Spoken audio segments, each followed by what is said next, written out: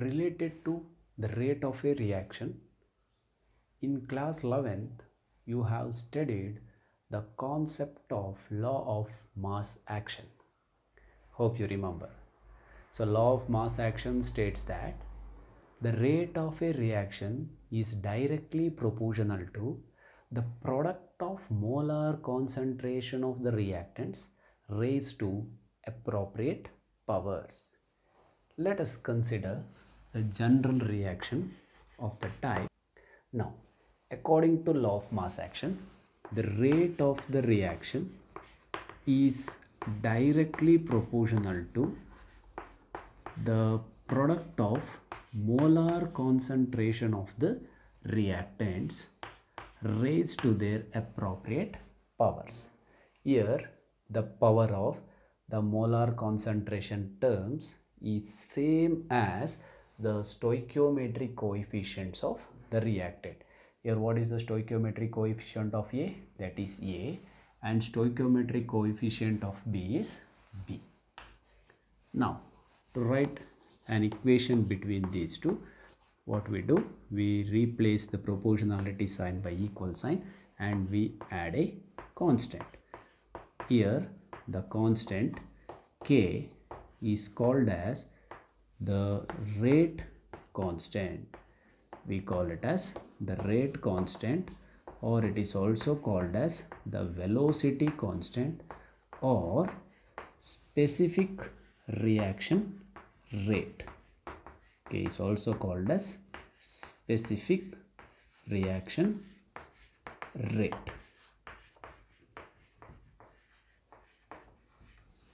And this expression is called as the theoretical rate expression.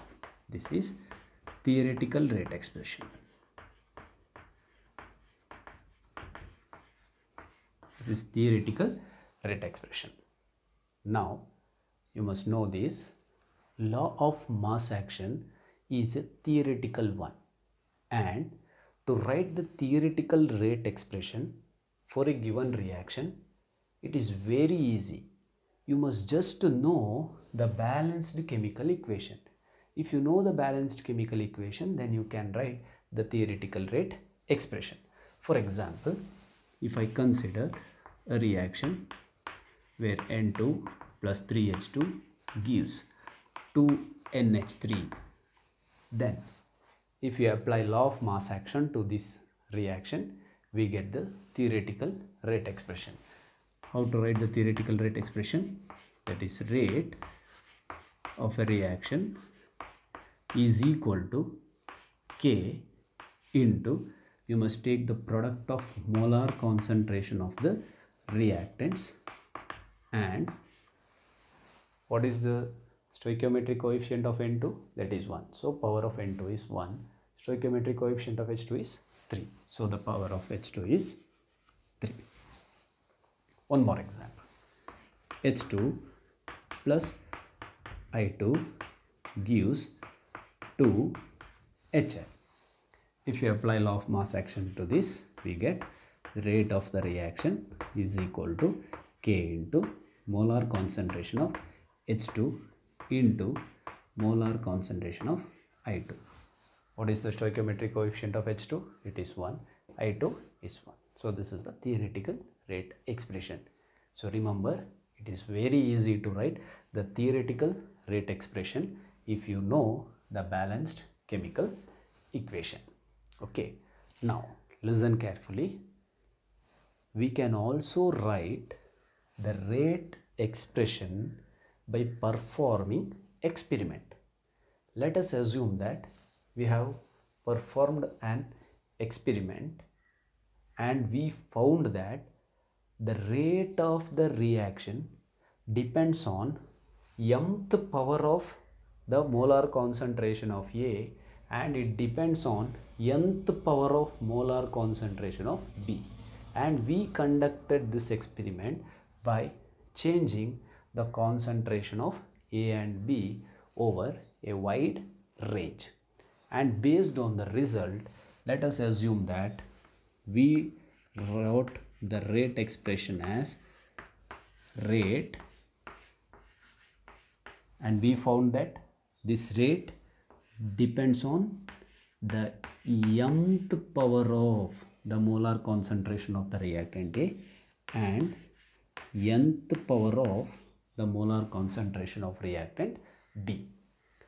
Now we can write it as dx by dt is equal to K into molar concentration of A to the power m and molar concentration of B to the power n. Now we determined the value of m and n based on experiment, and this is the rate expression which we wrote based on experiment. So we call this as the experimentally determined rate equation or the rate law or rate equation. Here m and n has no relation with the stoichiometric coefficients A and B. M and n may be equal to A and B or may not be equal to A and B. Okay, to write the experimental rate equation for any given reaction, you must conduct the experiment by changing the concentrations of the reactants, and you must find the value of m and n. Now for this reaction, if I ask you to write the theoretical rate expression, then it is very easy. If you just know the balanced chemical equation, it is enough. But for the same reaction, if I ask you to write the experimentally determined rate equation, then the experimentally determined rate equation will not be same as the theoretical rate expression. Here the power of n and power of H2 may not be equal to 1 and 3. So that we have to find out by performing experiment. Now let us see how to find the value of m and n experimentally by taking an example. Remember, this is the theoretical rate equation. This is experimentally determined rate expression, or we call it as the rate law or rate equation. What is rate law? It is an expression that relates the rate of the reaction, rate constant, and molar concentration of the reactants raised to some powers. Once again I will repeat, the rate law is an expression which relates the rate of the reaction, rate constant, and molar concentration of the reactants raised to some powers. Now let us see how to determine the value of m and n. For this, let us consider a reaction where A plus B gives some product.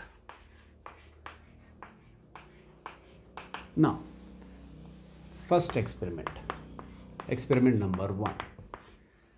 In the first experiment, what I will do is, I will take the molar concentration of A as 0.1 molar and molar concentration of B as 1 molar.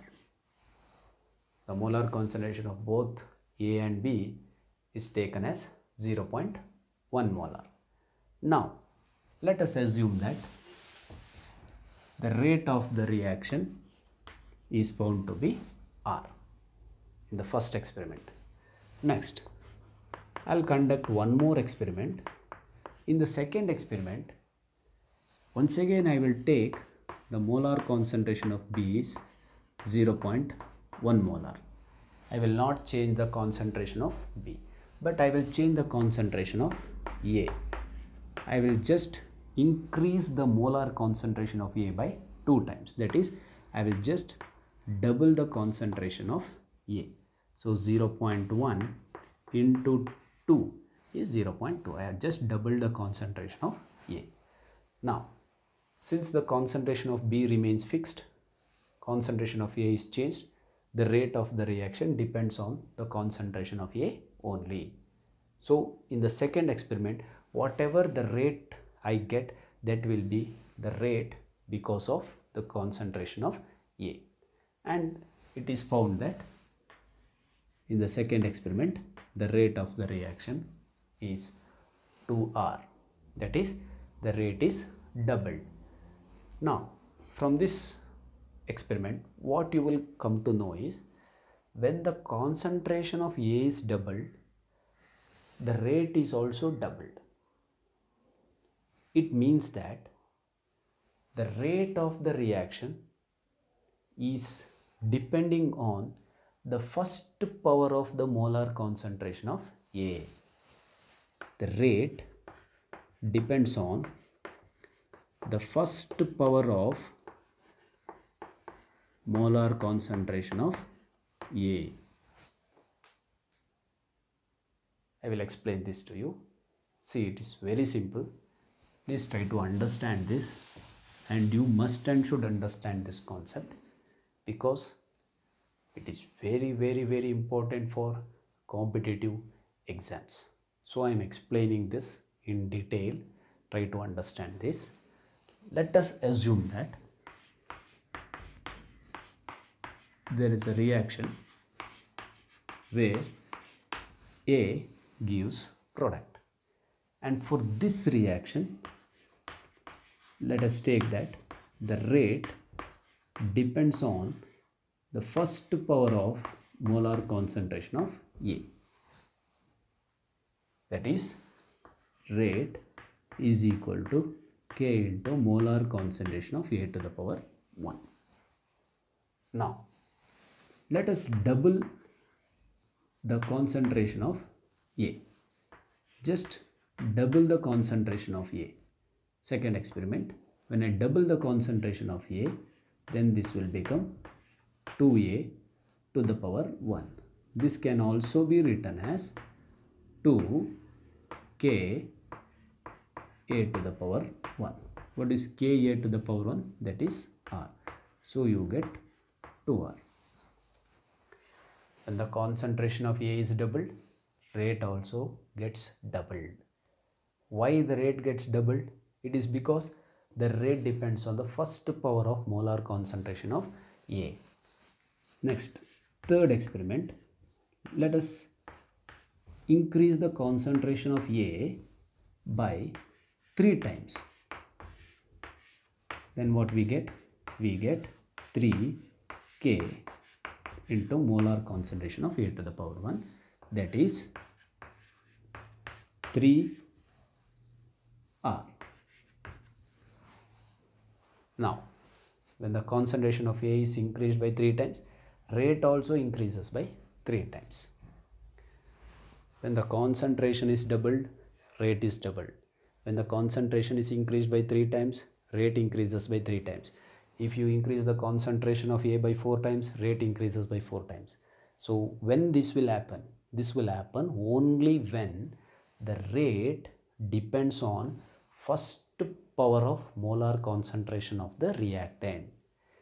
If it depends on second power of molar concentration of the reactant, if it depends on second power, you see what will happen. I will increase the concentration of A by 2 times. I'll increase the concentration of A by 2 times. What is 2 square? 2 square is 4K A to the power 2. What is K A to the power 2? It is R.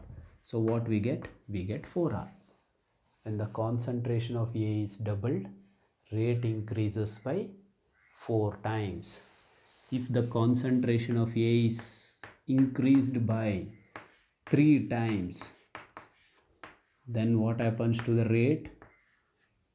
K, this 3 square is 9K A to the power 2. What is K A to the power 2? That is R. So 9R. When the concentration of A is increased by 3 times, rate increases by 9 times. When it increases by 2 times, rate increases by 4 times. If you increase the concentration by 4 times, then 4 square rate will increase by 16 times. When this will happen? Only when the rate depends on the second power of molar concentration of A. Next, if it depends on the third power, Now you increase the concentration of A by 2 times. If you increase the concentration of the reactant by 2 times, then the rate increases by 2 cube is 8. So the rate increases by 8 times. If you increase the concentration by 3 times, then the rate increases by 3 cube, 27 times. Next, finally, last one. Let us assume that it depends on the 0th power. So what is rate? Rate will be equal to A raised to the power 0 is 1. So we get K. Now you increase the concentration of A by 2 times. What happens to the rate? The rate once again 2 A to the power 0 is 1. So once again you will get K. That is R. You increase it by 3 times. Once again you will get R. That is, the rate is independent of the concentration of the reactant. You go on increasing the concentration of the reactant, but the rate remains same. So when this will happen? This will happen only when the rate depends on the 0th power of molar concentration of the reactant. Now try to understand this. When you double the concentration of the reactant, if rate also gets doubled. When you increase the concentration by 3 times, if rate also increases by 3 times, then the rate depends on the first power of the molar concentration of the reactant. Next, when you double the concentration of the reactant, if rate increases by 4 times, when you increase by 3 times, if it increases by 9 times, for 4 times if it increases by 16 times, then the rate depends on the second power of the molar concentration of the reactant.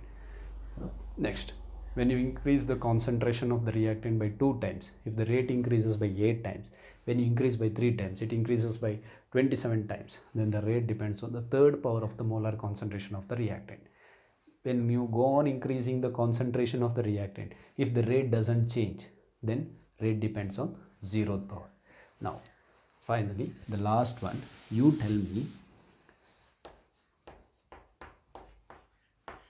you must tell me the value of M now. Okay, I will increase the concentration of the reactant by 4 times. I will increase the concentration of the reactant by 4 times. The rate will become 2 times. When I increase the concentration of the reactant by 4 times, rate becomes 2 times. Then what must be the value of M? When it is 4 times, rate has not become 4 times. So M is not equal to 1. When you increase the concentration by 4 times, the rate has not become 16 times.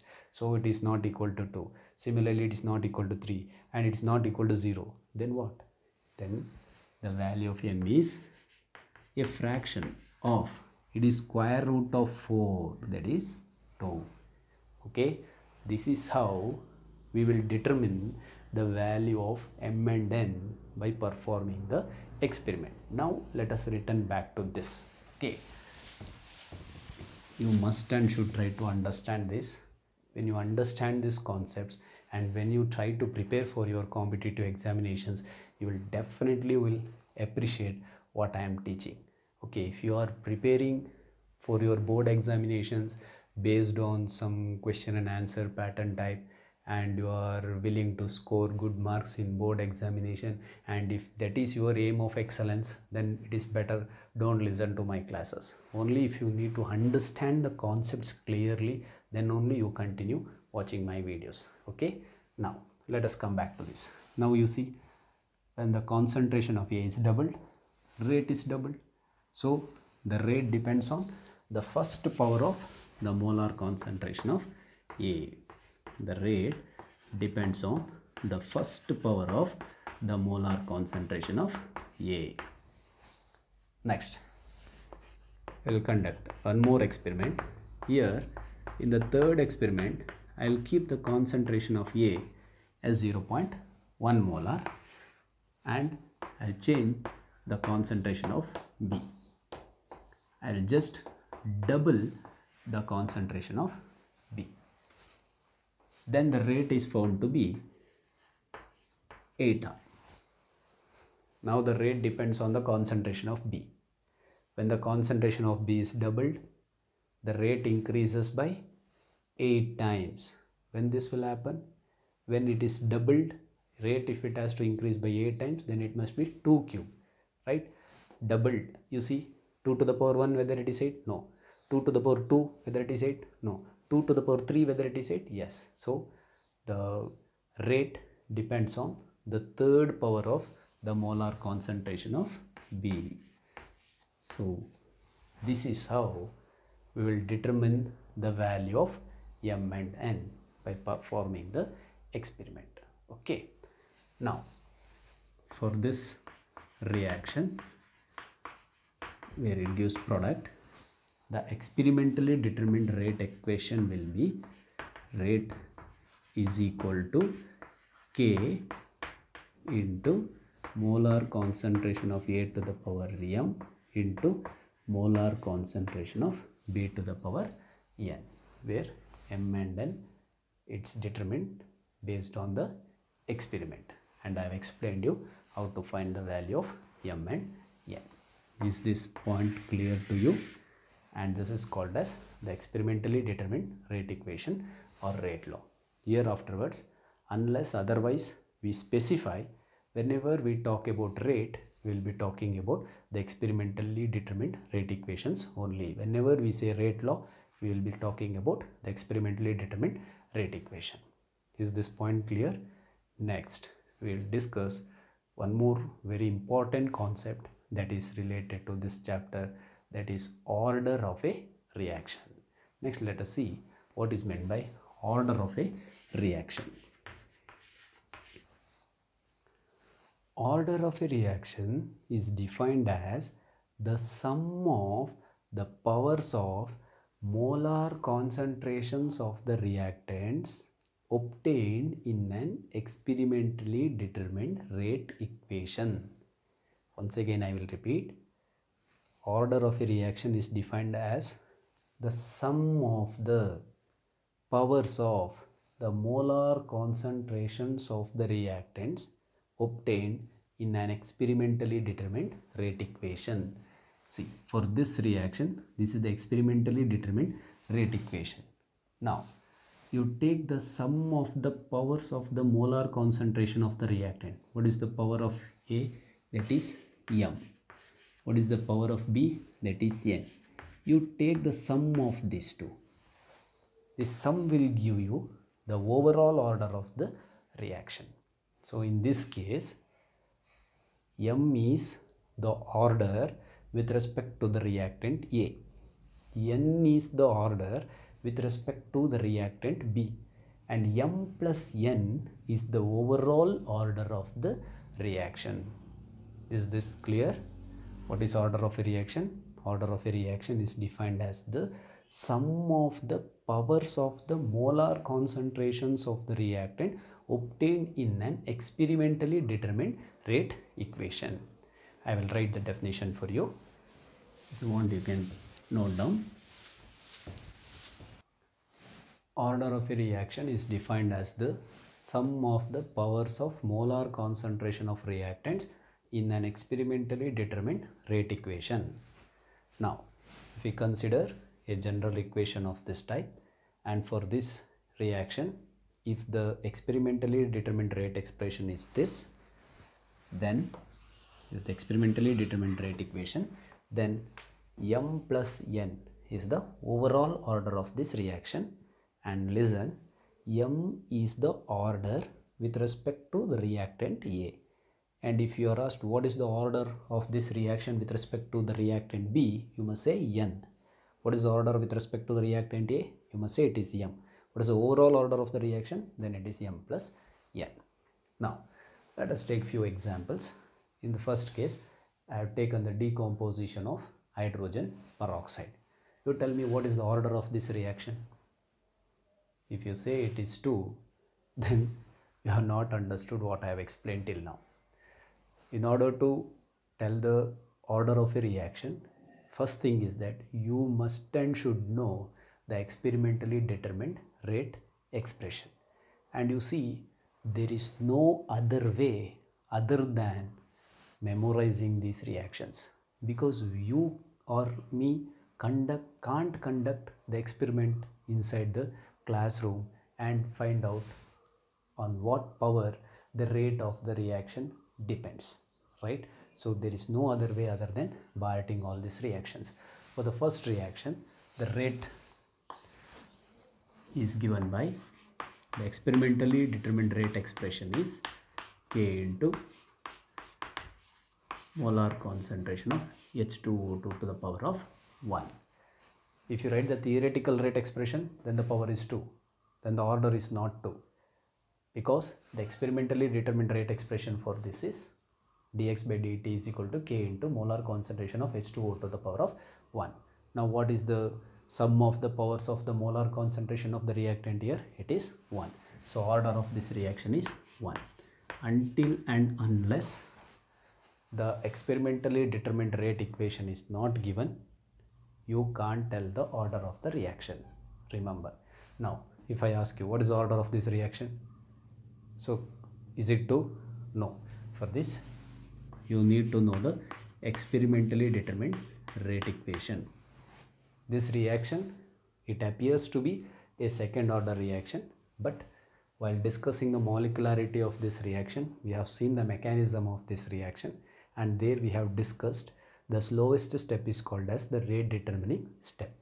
So when you write the experimental rate equation for the slowest step, the sum of the powers of the molar concentration terms involved in the slowest step, that is the rate determining step, will give you the order of the reaction. So for this reaction, the experimentally determined rate expression is dx by dt is equal to K into molar concentration of N2O5 to the power of 1. So here also the order is 1. For this, the experimentally determined rate expression is dx by dt is equal to K into Hi to the power of 2. This is the experimentally determined rate equation. Therefore, the sum of the powers of the molar concentration terms is 2. Therefore, this reaction is a second order reaction and the order is 2. In this case, dx by dt is equal to K into molar concentration of N2O to the power 3 into 2 O2 power 1.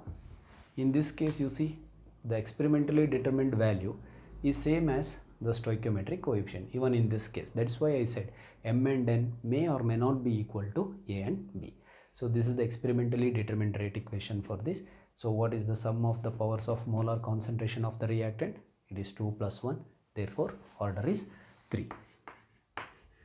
In this case, the experimentally determined rate equation for this is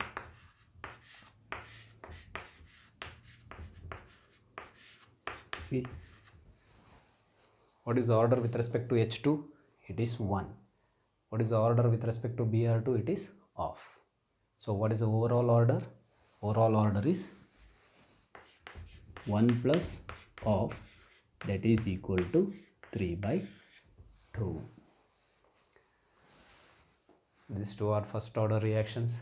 This is second order reaction. This is a third order reaction. This is a fractional order reaction. We can take few more examples.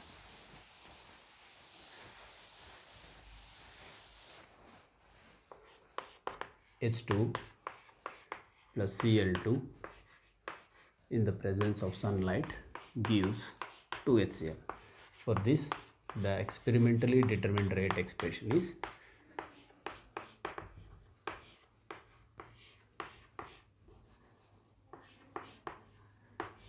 see, the order with respect to H2 is 0. The order with respect to Cl2 is 0. So what is the overall order? Overall order is 0. We can take one more example, that is the thermal decomposition of ammonia in the presence of molybdenum or tungsten.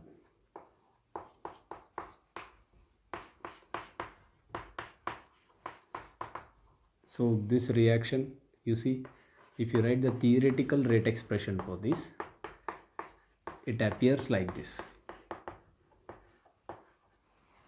So this is not a second order reaction.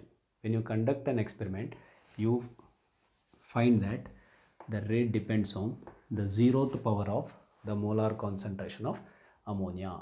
Therefore, the order of this reaction is 0.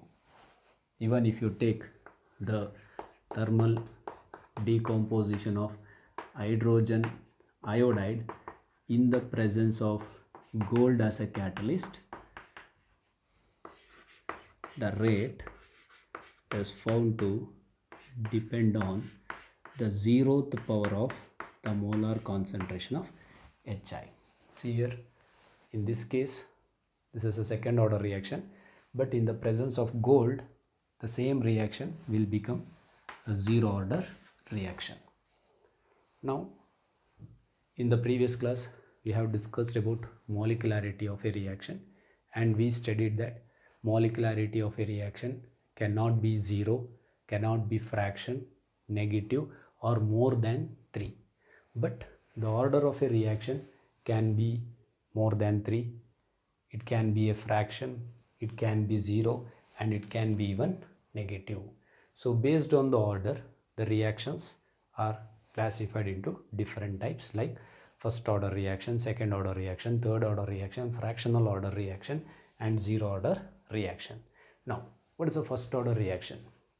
A reaction in which the rate is directly proportional to the first power of the molar concentration of the reactant in an experimentally determined rate equation. If the rate is directly proportional to the first power of the molar concentration of the reactant, then it is called first order reaction. If the rate is directly proportional to the second power of the molar concentration of the reactant, then it is called second order reaction. If the rate is directly proportional to the third power of the molar concentration of the reactant, then it is called third order reaction.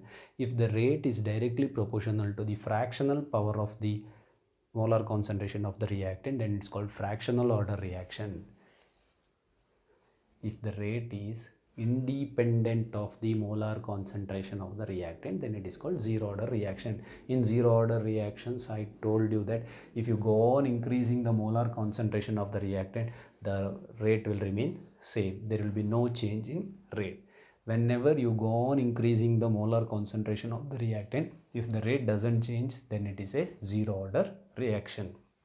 So how you will define a 0 order reaction? A reaction in which rate is independent of the molar concentration of the reactant. So these are the few examples for 0 order reaction, first order reaction, second order reaction, and third order and fractional order reactions. So in the next class, we will see some of the problems, we'll solve some of the problems related to the order of a reaction, which is very important for competitive examinations. Before we solve those problems, first you must go through this and you must try to understand the concept of the order of a reaction very well.